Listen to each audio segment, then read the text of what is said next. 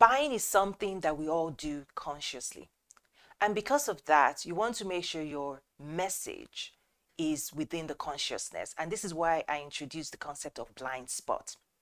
Is understanding that sometimes the effectiveness of your brand message or your product message or your marketing message, the effectiveness could be influenced by the context of those listening. So as example, if the problem that your product and service addresses hasn't yet entered the consciousness of the customer or the client, they are likely not to pay attention or even know that they need you.